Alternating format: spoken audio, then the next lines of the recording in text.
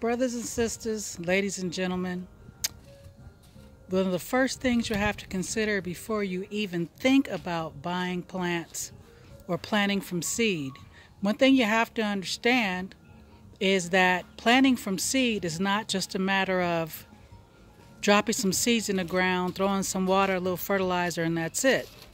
It requires a lot more than that. So what you want to do is you want to consider what type of soil you have. I want to introduce you to our hard-working person that's doing this is Tony. Say hello, Tony. Hello, sorry, I'm deeply involved in this. I'm trying to get some of this compost spread on the ground so we can plant some of our vegetables we got over here. So we've got some vegetables already planted, but now here what we're looking at is some purple cabbage. We've got some steak tomatoes, red bells, and also we have a couple of other things. We're also going to be planting some cucumbers, squash, as well as some apricot trees and some avocado trees. These are the Southern California avocado trees, the Blenheim apricot, gem avocado in the back, as well as we have some Orchard Springs Stark Saturn donut peaches. If you've ever had a peach, a sweet peach, this is the peach. I want you to take a look at that. That's what we'll be planting.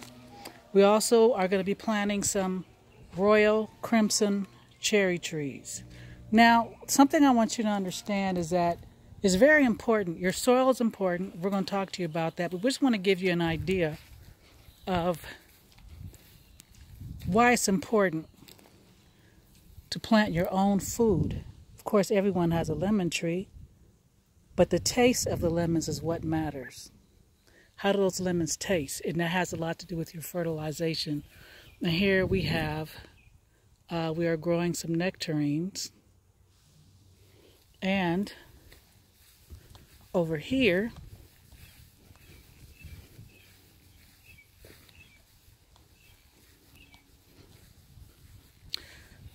we have kumquats. These kumquats are so sweet, it's like eating candy. We also have down here oranges, and we have grapefruit on the side of the oranges. We also have figs. We have limes and other oranges on the other side. So you saw the pictures of how it looked when we first got here. It was a jungle. And it took us cutting it back 5 times, because every time that it rained, they grew right back. So we had to actually pull things out. So what we did was we had some people come in and pull out these ornamental trees. We had a lot of beautiful ornamental trees, but they were not producing any food. And so if it's not producing food, it's not worth keeping to us. Little ornamental's okay, but right here you're looking at a persimmon tree which has some wonderful persimmons. So the way things are going in the world today, if you don't know how to plant your own food, you're probably going to starve. I don't mean to be negative, but you know, any critical thinker can see what's going on. So if you can, plant you some raised beds. And right now I'm just going to be silent and let you get an idea of what's been done here. These are collards. We just had a great big peach tree removed, and so it some of it fell on the collards, but they'll be okay. We'll get them back up to speed. These are called collard green trees, and they will be nourished back to health so they can be ripe for food.